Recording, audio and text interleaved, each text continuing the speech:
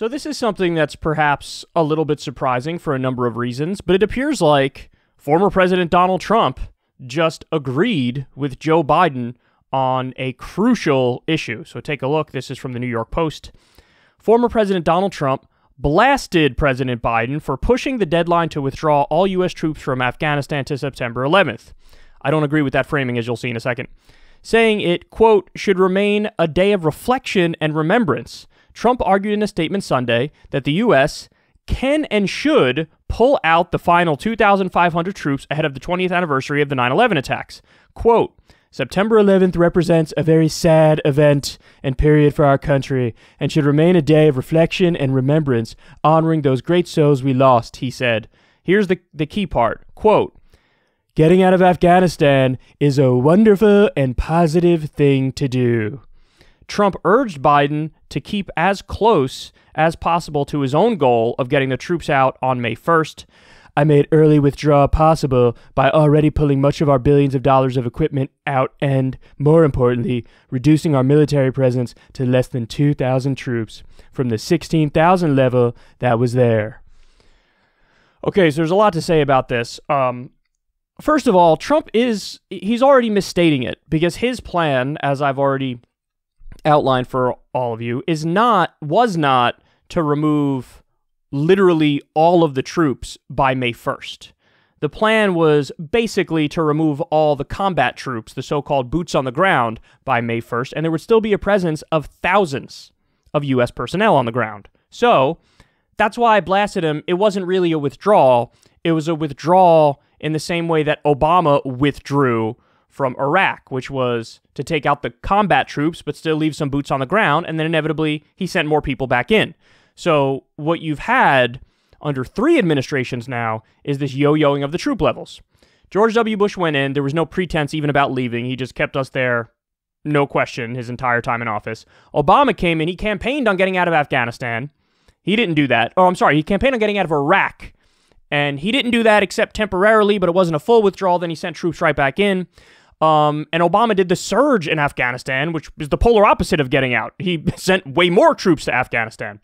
Now, in the case of Trump the entire time was talking about getting out of the Middle East, getting out of Iraq, getting out of Afghanistan. He didn't do it.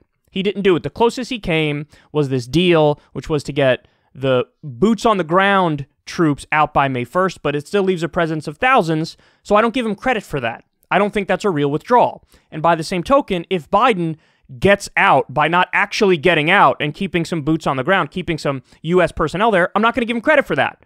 So we'll have to wait and see. So he's misstating it. But the crucial part is, again, I want to read this because this is amazing to me. Getting out of Afghanistan is a wonderful and positive thing to do. That's Donald Trump giving Joe Biden credit on something. Even though he's saying, oh, how dare you push the date back? How dare you do it on 9/11? That's so disrespectful, whatever, blah, blah, blah. This is Donald Trump struggling to come up with something to attack Joe Biden on. So basically, even in his condemnation of Joe Biden, he's like, and by the way, this is a positive thing to do. This is the right thing to do, and you should do it. That's incredible. That's incredible. So, I mean, there's a number of potential takeaways from this. It depends how much you want to read between the lines, but one reading of this is, just like we've talked about a number of times, it really does appear like Trump's instinct was, I do want to get out of the Middle East, but every time he went to go do it, like he says, there'd be somebody right out of Central Casting, a general right out of Central Casting, would come in wearing his uniform and say, Mr. President, we can't do it for reasons X, Y, and Z. And Trump would be like, okay, you know better than me. I guess I'll defer to your wisdom. And that's what kept happening. But guess what? That's what happened in Vietnam as well. We stayed there way longer than we should have. And all the generals said we need more time and more money. And every president gave them more time and more money. And then at the end, it was a mess. And we ended up leaving. And we didn't accomplish what we wanted to accomplish. Even though, again, they don't even bother to define victory at this point. So I think his instinct really was, I want to get out. But he was convinced by intelligence agencies and the Pentagon and generals and basically, I don't mean this in a conspiratorial sense, but the deep state, the people who are there from administration to administration, they convinced him, no, you can't get out, and he kind of went along with them. And so now, that's the other point. He might actually be having like a a moment here where he's like, damn it, why didn't I do exactly what it says Biden's going to do? Now, again, we don't know for sure if Biden's actually going to get out, and I got more stories on that coming up. But if Biden actually gets out, it really does appear like Donald Trump is like, God damn it. See, now Biden's going to get the credit for this because Trump knows that pulling out of Afghanistan is incredibly popular. All the polls show it. Biden's going to get credit for this. Why didn't I do it? Which leads to my biggest point on this, which is, yes, Don, what the hell? You're giving him credit. You're saying it's the right thing to do. You had the opportunity. You didn't even have to make a deal. That's another thing that Biden said, which we hope he follows through on. But he said, there are no conditions on the ground that have to be met. We're getting out no matter what. It's an unconditional withdrawal. You could have done that, Don. You could have done that. Instead, I love this idea. He negotiated with the Taliban. Imagine if a Democratic president negotiated with the Taliban, what Republicans would say. Oh my God, you're working with the Taliban. You're holding their hand, and they're on the side of Al-Qaeda, and they're terrorists, and they're evil, and you want to work with evil? You can't work with evil. This is like appeasing Hitler. How could you do it? That's what they would say. But Trump worked with them, and it was, they didn't say anything. But yes, Don, you didn't have to negotiate with the Taliban. You didn't have to have a timeline for withdrawal. You could have just pulled all the troops out and done it right now, and you could override the generals. You're the commander-in-chief. You're the president of the United States, but he didn't do it. So instead, now Biden does it, and he's like, okay, all right, even though I don't know about the time and everything, but I mean, what am I going to say? It is a positive thing to do, and it's the right thing to do. By the way, Lindsey Graham came out after he saw Trump's statement on this, and Lindsey Graham didn't take the headlines at their word. He read what Trump actually said, and so Lindsey Graham read it actually in a similar way to how I'm reading this, which is he's largely agreeing with Biden and giving him credit. And so Lindsey Graham launched an attack against Trump. It was like, with all due respect to the former president, it's not a good thing to give terrorists safe haven to attack the United States of America. As if that's what's happening here. What's happening here is we've been at an illegal war for 20 years. That's what's happening.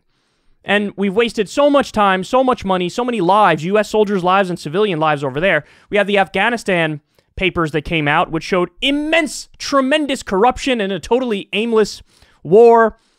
And Lindsey Graham wants you to overlook all that because something 9/11, something bad guys and terrorists. I mean, for the love of God, man, if you want to stop terrorists from existing, attacking us, and all that, don't arm them and fund them and support them as we've been doing. We give money and weapons to Saudi Arabia. Saudi Arabia arms jihadists on the ground in Yemen who are fighting the Shia Houthis that are in the government. We give, arms and funding to al-Nusra on the ground in Syria. That's an Al-Qaeda affiliate. If you want terrorism to stop funding it and arming them. That's what you do. But they're not going to do that. Because Lindsey Graham's totally in favor of all those things, but he wants to pretend like the real problem is if we pull out of Afghanistan, then it's going to lead to the attacks against us. No, if anything, us being there led to a bigger threat of attacks against us. And this isn't me speaking. This is, the more honest elements of our intelligence agency speaking because of this thing called blowback, unintended consequences of an interventionist foreign policy. So Lindsey Graham is attacking Trump. Virtually all the Republicans, on record. I haven't heard Rand Paul say anything anti-war on this, agreeing with Biden yet. But all the Republicans are attacking Biden, and by extension, Trump. But listen, if he follows through, massive credit. Massive credit to Biden. But we have to wait and see.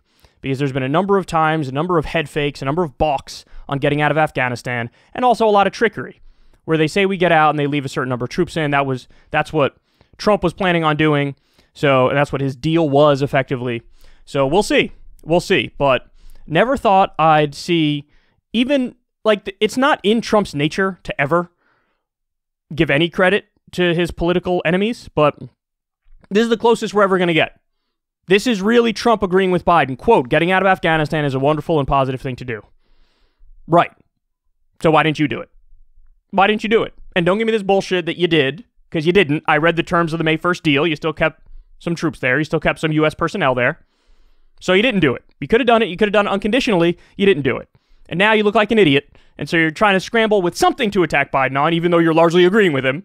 And you say, the timeline, something, 9/11's a holy day, whatever. Don't forget, guys, give me credit. I love how every statement Trump comes out with effectively boils down to that. Hey, don't forget, give me credit. That's what this line was. I made early withdrawal possible. Early withdrawal after 20 years. Early withdrawal, my ass cheeks, son. I made early withdrawal possible by already pulling much of our billions of dollars of equipment and more, importantly, reducing our military presence to less than 2,000 troops from the 16,000 that was there before. So again, he wants credit for the reduction of troop levels. I don't give you credit for that, and I don't give Obama credit for that, because Obama did the same shit. After the surge, he pulled them out, down to a certain level. There were still troops there. Same in Iraq. Pulled them out, sent them back in, pulled out more. It was the yo-yo effect. I don't give you credit for the yo-yo effect, because you just leave the door open for somebody to raise it again. You got to get out completely. So anyway, fascinating story either way, because this is the closest you're going to get to Trump giving credit to Biden. He's kind of doing it here.